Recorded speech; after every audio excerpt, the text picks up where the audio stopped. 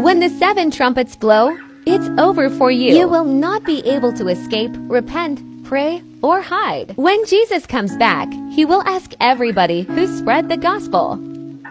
We will all have to say yes or no. He will know if you are lying or not. So please spread the gospel. If you are saying that you will do it later, that's the devil trying to take you over. Send this to a friend that needs this, even if they will hate you. For I am not ashamed of the gospel, because it is the power of God that brings salvation to everyone who believes, first to the Jew, then to the Gentile.